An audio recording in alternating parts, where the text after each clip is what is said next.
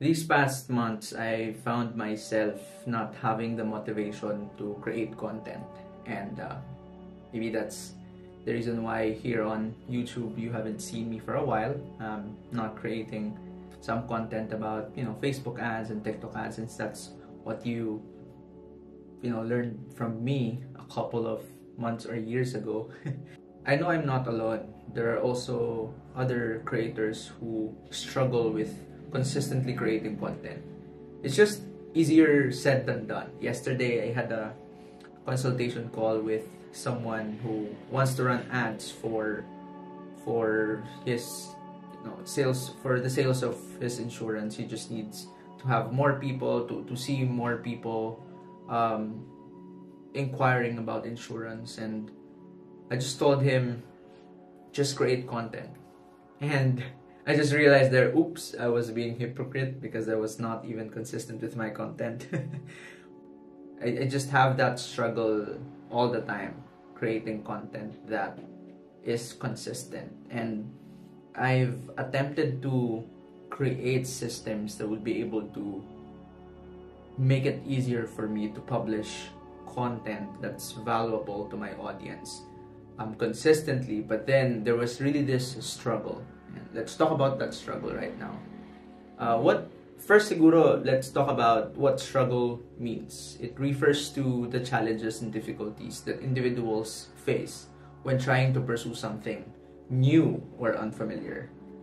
In my case, I started creating content when I was in college, when I was in university. I was serious about it to the point na I even hired someone before to help me with video editing and all that stuff. That was the time also that like yung peak of my freelancing career, doing media buying. That was before I launched another small business, a social enterprise called Bakas Apparel. So there was a time when I thought, well, I am a digital marketer. Why not be present online and teach people about it, teach people what I learned also at the same time. So going back to struggle is when we have that internal battle because we feel self-doubt, which actually can hinder our personal growth and progress. But it's very important for us to address our struggle, acknowledge our struggles, so we can develop strategies to overcome them and make progress to our goals. Now, that's why I'm making this video, because I don't wanna bottle up all the struggles in my mind and just say it here, so I can finally put them in a video format or maybe in a podcast format and face it.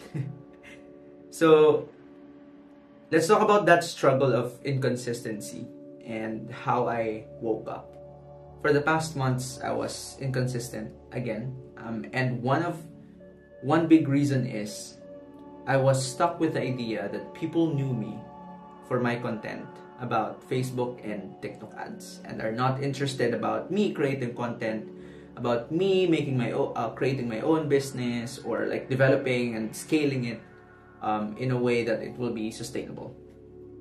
I want to share my journey about building a social enterprise, a small business of my own. And I'm afraid that if I change my typical content type, which is like the tutorial, Facebook ads, TikTok ads type, I will lose my followers. And by believing in this thought, I became inactive, and the efforts of it are visible. I will be honest with you, not enough clients, not enough leads that comes in. There are from time to time, but it's really not enough. And somehow my income decreased because of that. I'm having frequent panic attacks because of anxiety and increasing self-doubt, thinking that I'm not good enough and I don't deserve teaching other people. I thought about that because I'm not good enough. My only reference for this is the low views, yung papaliit na views, and yun yung napapansin ko. That's why I thought maybe this type of content is not something that my audience wants. You might say that my basis for this doubt doesn't make sense. No? Yes, it doesn't, as I realize now. But before, it does make sense because it is what was visible to my eyes and which was prevailing in my mind. Until one day I realized that sometimes our thoughts twist reality. And I haven't noticed that for a while now. But the world has its own way of reminding me of the impact I have made to other people. So for example, from time to time I just, read new comments here on YouTube channel about how my free tutorials have helped them build their own businesses, get clients, grow their income. Not to mention how my paying clients also made significant leaps in scaling their businesses with my guidance. The same happened to my own social enterprise, Bakas. When I felt so down that maybe the business would fail, there were some reminders coming from our community. We're constantly reminded of how our customers love our products and the costs we were bringing through the brand. And even recently, in a program I joined in the US, where our mentors and other entrepreneurs validated the idea and saw its growth potential. And even recently, I was able to have my first official pitch about my social enterprise, and they really validated it. My point here is really, it's normal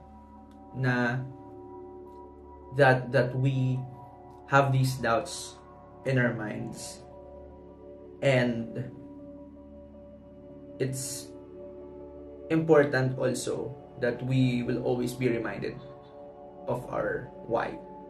So the reason why I started sharing my knowledge and wisdom publicly is I want other people to also try business and try building a small business of their own, even if they're still in college or kahit bata pa sila, or maybe they also have a corporate job, right?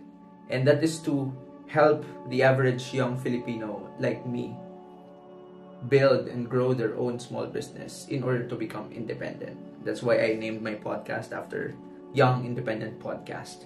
But I'm talking about business also and marketing sometimes. So going around these thoughts now, there are some books that I figured agree with me. So there was this book called titled Followed by Amanda Bucci. She said that content creators should use the opportunity to create content that develop their true authentic self. So this means to create content that fits the content creator's own interests. So mahirap kasi yung parang nag-create tayo for other people instead of for ourselves. So, and from this I realized that I think I need to create content also for myself and not just to please other people. This will keep me creating what I love and enjoy what I do. So there's this another book reference from the book Influence, The Psychology of Persuasion by Robert Cialdini. I learned there the principles of persuasion which are critical for making people interested in your solution or product, even if they weren't initially seeking it out. So I realized that one purpose of marketing is not only to look for people who are already thinking about your solution, but also make other people become interested. So marketing is not just about reaching the interested, but also making other people become interested. So in order for me to build a strong personal brand, one that will help me grow my businesses, I need to build interest among my current audience and not just find the already interested. So this may seem like a tough job to do, but it's what building trust requires. I know it takes time, but it doesn't mean it will not happen eventually. I actually included some applications of these influence insights to my Facebook ads course and also Media Buyer Academy. These are paid courses and programs, and I'm currently making some updates on these courses I made, and if you enroll to them right now, you will benefit from those updates very soon. I hope to see you there. That was just a quick promotion. Now, you may be thinking that I will really lose some of my audience if I will not stick to the content I already created. Yes, I may. While shifting my content focus may lead to some followers dropping off, Maybe you would unfollow or unsubscribe to this channel because of this video. But true engagement and growth, I believe, come from attracting an audience that resonates with your authentic self. So for example, for me to create more content, I need my personal brand to be aligned with what I do as a person. I'm not just a media buyer. I'm not just someone who runs Facebook ads and TikTok ads. I am someone who grows businesses. I am someone who have my own business and actually doing those ads for myself. And right now I'm like the one-man marketing team in my social enterprise right now. And I want to share that journey, and I want to share my realizations. I want to share my learning to more people. And that's why this video, by the way, is aligned to my newsletter, which I send twice a week right now. Yes, I'm that aggressive right now. So 2 times a week, I double dose you with learning and new things I learned, or updates or trends. Anything about marketing and entrepreneurship, I share that with you for free. There's a link in the description. That's a weekly newsletter, Beyond Business. By creating content that aligns with my own interests and passions, I have the opportunity to attract a more dedicated and engaged audience who genuinely connects with your message. Quality over quantity is key when it comes to building a loyal following. To summarize my points in this video or podcast, here are 4 points. First, build for yourself, not just to please other people. It might take some time, but eventually you will encounter people with the same problem and interest as you. And marketing is not just about reaching the interested, but also making other people become interested. So your tribe will eventually find you. Just keep creating. And it is okay to try while you're scared. You will be amazed how your self-doubt can turn to self-confidence just by taking action consistently. And practice self-compassion and understand that taking a break doesn't mean you've stopped your journey. This is a message for myself. It's okay to pause. It's a crucial part of growth, just as sleep is vital for survival. So it's okay to rest sometimes, but don't quit. Remember, pausing is not stopping. It's simply taking a moment to gather strength, gain perspective, and prepare for the next leap forward. I know this is like another comeback for me. I attempted so many times to come back and, create more content, but I hope this is something that would be more, sustainable in the future. I bet most of you who reach this point are also struggling with building or scaling your business. And if you happen to be a small business owner earning at least $200,000 monthly or $4,000 and want to scale your growth through social media, I still have several slots remaining for my one-on-one coaching program. It depends on what month did you watch this video, but I have a one-on-one coaching program. So let me know. Send me an email. I have my email in the description. And till next time, again, I have a course or program for aspiring media buyers, Media Buyer Academy, and also Facebook ads course. TikTok ads course is still in progress. It took some time for me to finish that because of several commitments, but yeah, hopefully soon. See you next time. Again, there is a newsletter version of this, link in bio or in the description below. See ya.